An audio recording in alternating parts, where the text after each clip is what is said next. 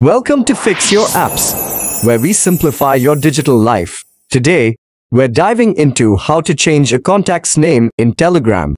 If you find this video helpful, don't forget to hit that subscribe button for more tips and tricks. Let's get started with the process. Step 1. First things first, grab your phone and open the Telegram app. You'll need to be signed in to make any changes, so ensure you're logged into your account. Step 2. Navigate to the chat with the person whose contact name you wish to update. You can find them in your chat list or search for them by name. Step 3.